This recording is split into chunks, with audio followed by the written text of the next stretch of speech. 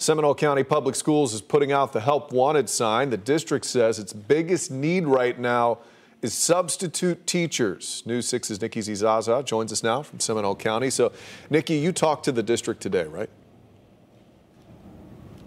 Yes, Matt. District leaders here in Seminole County say they are trying to be proactive in addressing the substitute teacher shortage. And they say they're trying to get ahead of this before it gets to a critical point. And they say this goes beyond substitute teachers. They're talking a shortage in bus drivers plus food service workers.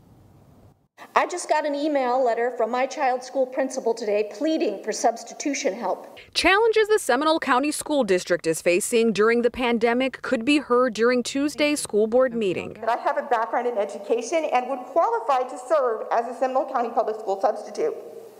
I would be pleased to serve my community in this crisis. I can't,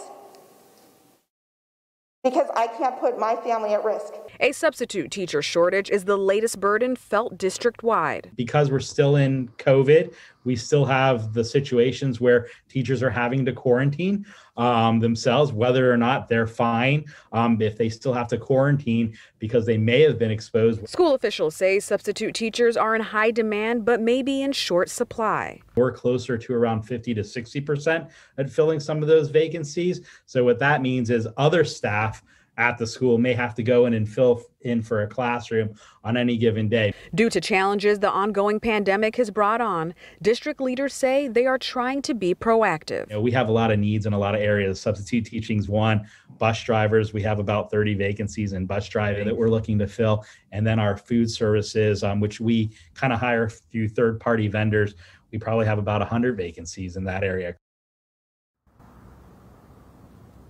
Now, the district says a majority of those vacancies will be for face-to-face instruction. However, the district leaders say that parents who are qualified are urged to apply. For now, I'm live in Seminole County. Nikki Zizaza, Getting Results, News 6. Nikki, thank you.